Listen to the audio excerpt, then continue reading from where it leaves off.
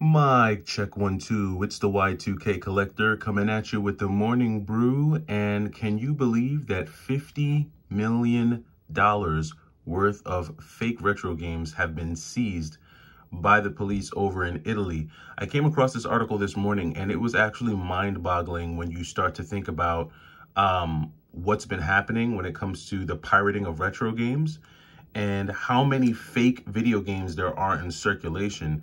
If you've picked up a lot of retro games in the last year or so, and you've picked them up online, I would definitely pull out your screwdriver and double check to make sure that they're legit. But check this out. The article says Italian police have dismantled a retro game counterfeiting ring, seizing fake consoles and pirated games with an estimated combined worth of over $50 million. While details on the matter are limited, the seized goods reportedly infringed on Nintendo, Sega, and Atari's intellectual property.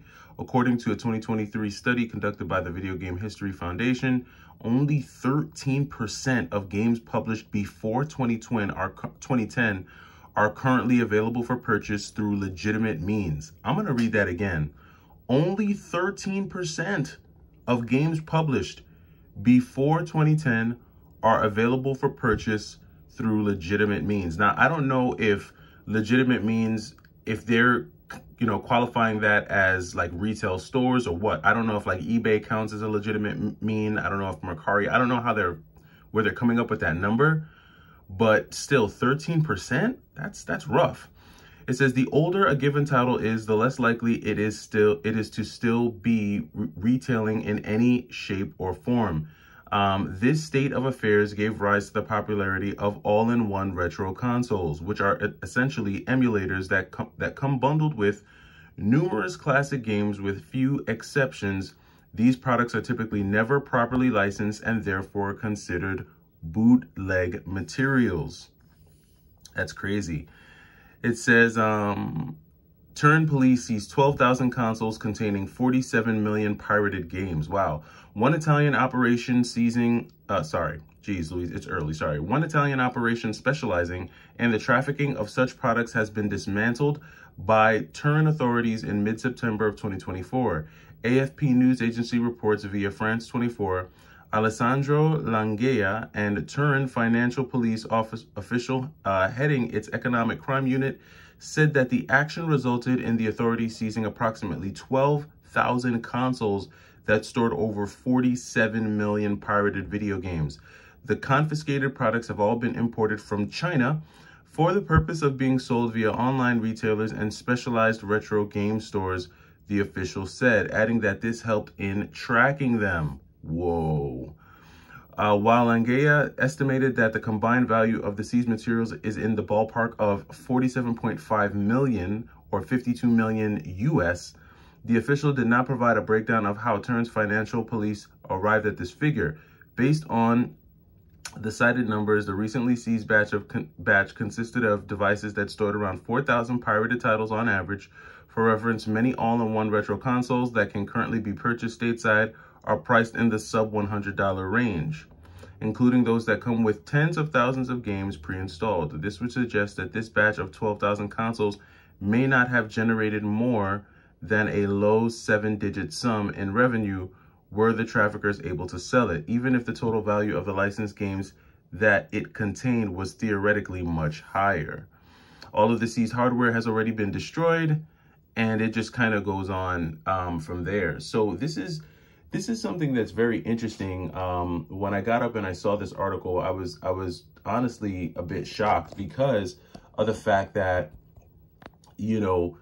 I see so many people talk about so many of these emulation devices and how, they're awesome. And don't get me wrong, sometimes emulating can be better than trying to,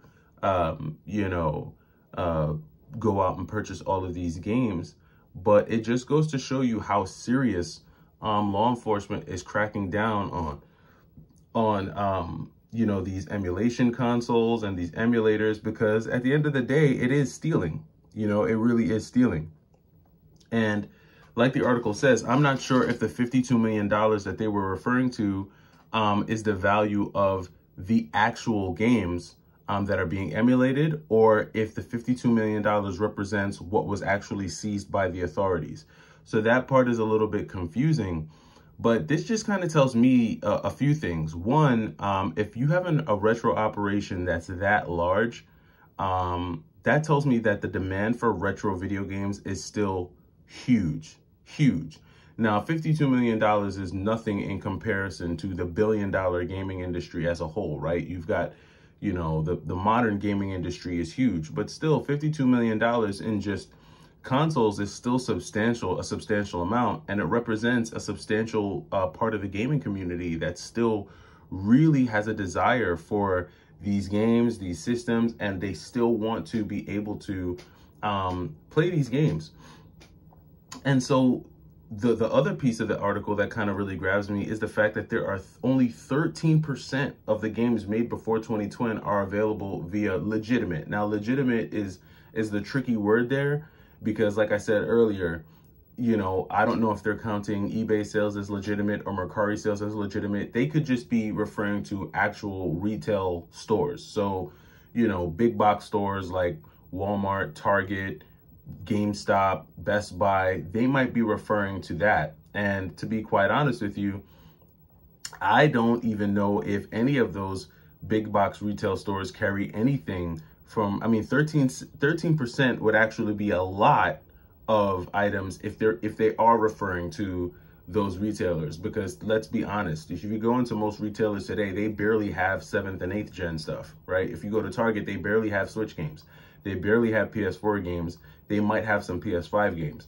So to think that those types of stores still carry games from older than 2010 is a real long shot. That would have to be something that got lost in the stockroom somewhere. And even if someone in the stockroom were to find it, those SKUs probably might not even come up in the register. So now that's me speaking from what I see here in North America.